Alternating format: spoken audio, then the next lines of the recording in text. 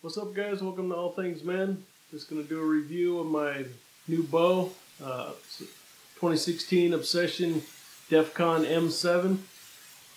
I have a hunting trip coming up this year. It's going to be my first time trying to do some elk hunting in Colorado, so I wanted to up my gear a little. I'm coming from a PSE Stinger 3G, which I think was a decent starter bow, but for a chance at an elk and all the money that gets spent on something like that, just want to have the best gear I could going out there. So I picked up this DEFCON. Just has the 7-inch brace height, so a little more forgiving, and still 347 I think is the rated IBO for a 7-inch brace height, and then it's 32.5 axle to axle. So it's very forgiving, very dead in the hand, quiet, has a crazy back wall. You just hit the back wall, boom, there's no movement. The valley's real nice. Once you release, you barely hear anything. There's no vibration. It's just, I'm really enjoying it. So I'll let you guys take a look at it here. I got it in the, Cryptek Typhon. I guess that's how you pronounce it. I'm not sure, but it looks awesome. It's like a black and gray camo-ish deal, and then I went with my bow bling here. It's all accented red cams, red and black strings. Just real nice. I went with the QAD Ultra Rest HDX and an AXT 5-pin sight.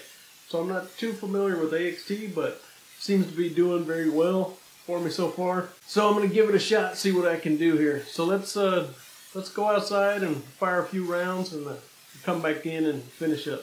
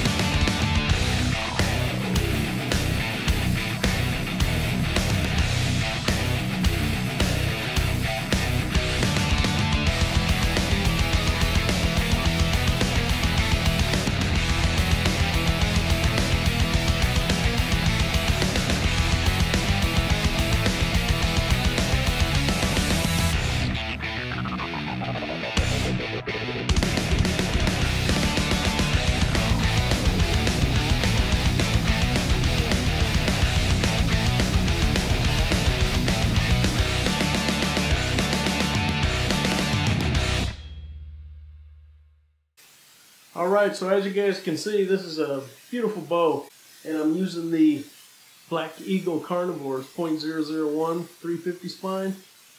I'm really enjoying these arrows, so we'll see how they hold up out there. Still debating on my broadheads though. I was looking at the Rage hypodermics, but a lot of people are saying stay away from the expandables with the elk especially, so I'm looking at a few different things. If you have any recommendations, just put them below in the comments. All the gear that I get from now on, getting ready for this trip, I'll be trying to review that if I can. So got some new boots in. I was recommended the Solomon, so I went with the Solomon. Went with this Bushnell rangefinder. It's the Scout 1000 DX with the arc, which is the angle range compensation, which apparently that's very important for hunting at different elevations. I don't know, let's say you're on the top of a hill shooting at a 45-degree angle down like this. Your arrow you actually need the range of this straight distance, but of course an angle like this is going to be a exaggerated range if you don't have the arc compensation, and the rangefinder is able to actually figure out that angle and adjust and give you the straight distance here.